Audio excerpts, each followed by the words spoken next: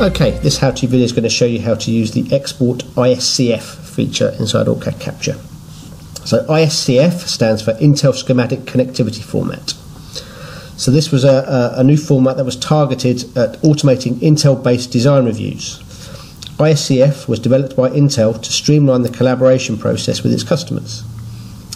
ISCF provides a simple, clean schematic data exchange between the design vendors and the Intel Schematic checking team for their design review process. So it basically gives you if you've got some Intel devices on your schematic and you want to get Intel to kind of help you with the design review, it gives you a nice simple format that they can use, they can recognize between kind of OrCAD Capture and Intel. So we can select the design name and then File, Export, ISCF.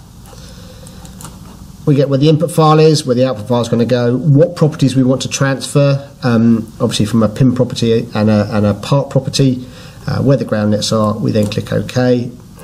The ISCF file then gets written, and if we open this up in a kind of a text editor, you kind of get a general idea, very, very simple format of basically all the information on the parts and then all the nets.